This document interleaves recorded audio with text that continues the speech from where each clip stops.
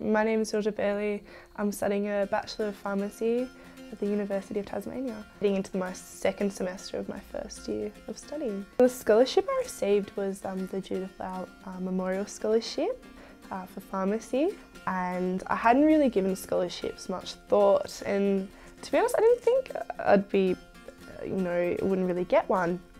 And a teacher came up to me and said, have you thought about applying for scholarships? Just hop onto the website, and just follow the prompts. And yes, I went home that night and popped on and just got typing away at my application and submitted it. I was ecstatic to find an email that I was successful in getting a scholarship, because it's honestly changed my this whole year for me. I don't have a job down here, and I'm living away from home, so that's, it's a bit more expensive, requires a few extra costs, so it's really helped me out and focus more on studying. As I said, I didn't think I'd get one, but I did, so it just goes to show that, you've got nothing to lose, you've only got something to gain.